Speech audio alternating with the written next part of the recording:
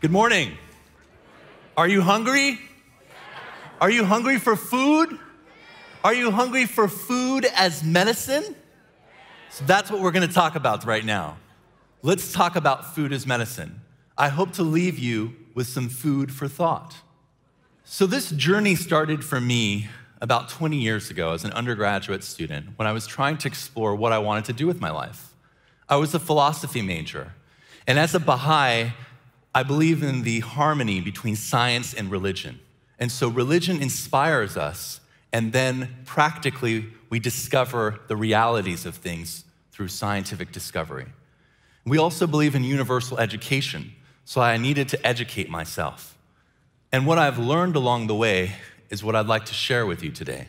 One of the main points of inspiration for me in becoming a physician were these writings from the Baha'i Holy Text.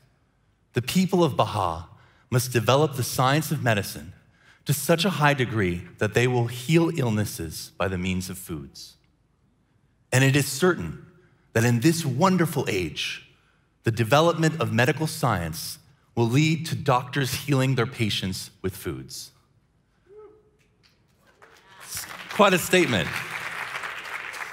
I took it really personally. And so, 1997, I was doing research at Stanford on nutrition, and I was asking these questions, and I decided to go into medicine so I could really delve deeper into this. And one of the things I've learned as a practicing physician is that as doctors, we can generally do three major things. We can medicate, we can manipulate, or we can educate. I'll talk a little bit more about medication because that's a big part of what we do. Manipulation, I mean basically a surgery or some kind of procedure which can be life-saving.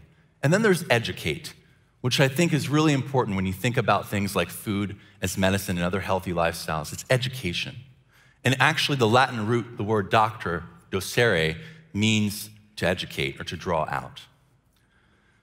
So when I thought about this, I kind of asked more questions about this. And when we look at what we do as physicians, oftentimes most of you are experienced with getting some kind of medication. In fact, 60% of Americans are on at least one prescription drug. And in the US, we're 5% of the world population, but we consume 34% of the world's pharmaceuticals. And if you think about that, well, these are life-saving drugs and they're very necessary. But on the other hand, what are the costs of these? Well, we know that one drug to come to market takes 10 to 15 years and $300 to $500 million to go all the way to phase 4 clinical trials. So you need to have a return on investment, some kind of patent. If I were to tell you that just adding vinegar to a meal can help lower your blood sugar, how would I be able to patent that? What's the incentive for me to study it? And in fact, research has shown that it actually does do that. The other issue with medications is that they can not only be costly in terms of finances, but they can also be costly in terms of lives because they have side effects. In fact, adverse drug events are the 4th leading cause of death. And we now know that the opioid crisis, there's more deaths from prescription drugs that I write as a physician from opiate narcotics than heroin and cocaine combined. So the hope is that there's something better than that. In addition to that, is that the only way we can treat disease and prevent disease and keep healthy? How about food? Well, the next question to ask is, what are the diseases of our time? What are people suffering and dying from? Chances are, among everyone here today, you either have or know someone in your family or friend or loved one who has had one of these 3 major diseases. Heart disease, diabetes, and cancer. They account for 7 out of every 10 deaths and 75% of all health expenditures. So we're not in ignorance in terms of what people are suffering and dying from. The question here is, along with obesity, which now accounts for 68.8% of Americans, what is the cause of this? We heard a little bit about refined sugar. That has something to do with it.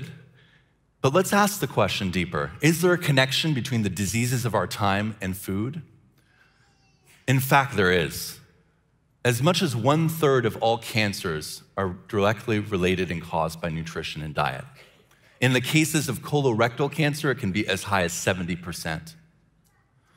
When we look at cardiovascular disease, upwards of 45% of all deaths from heart disease are related to diet, a lack of good nutrition in the form of nuts, seeds, and good healthy fats.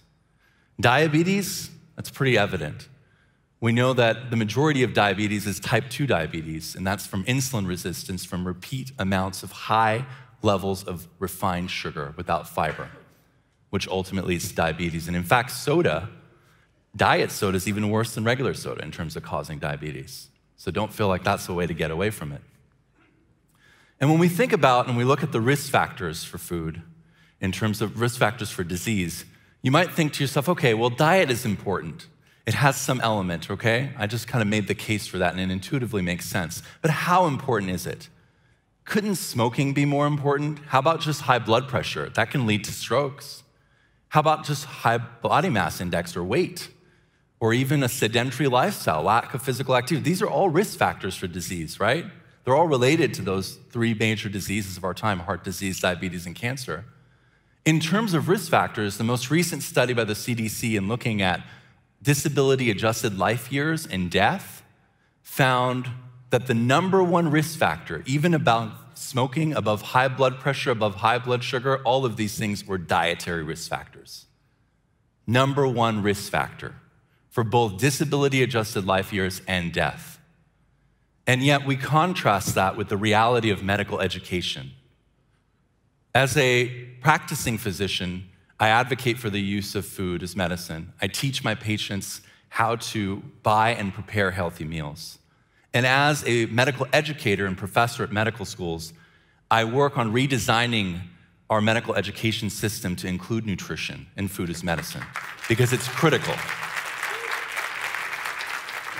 But I need everyone's support, and we all need to ask these questions together, because it's not just about one person trying to do this. In fact, in terms of nutrition in medical education, right now, on average, among the 4 years of medical school education, students learning to become doctors only get 19.6 hours in all 4 years of nutrition.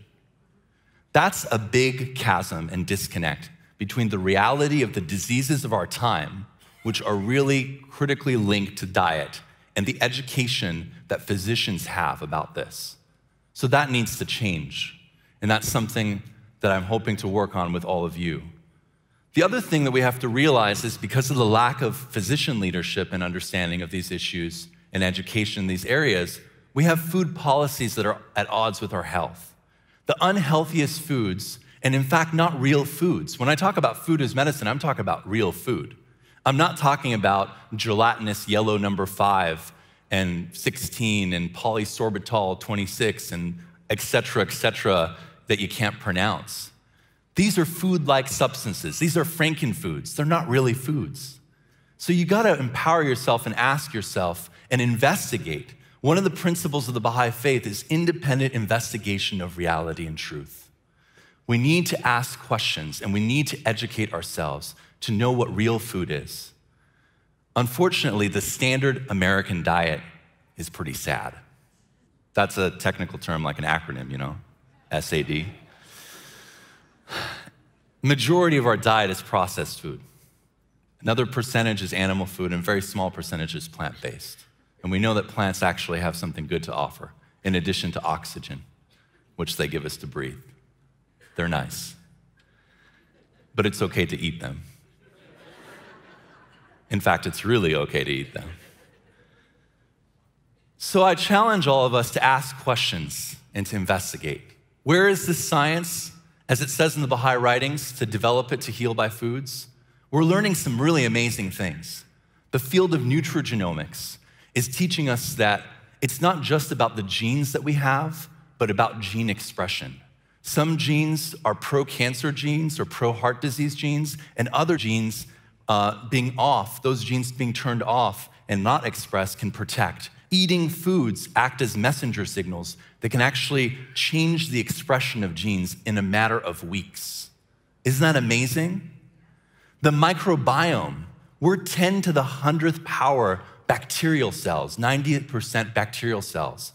Eating good bacteria and fermented foods can not only help our gut health and IBS and preventing diarrhea, but it can actually boost our immune system during cold and flu season.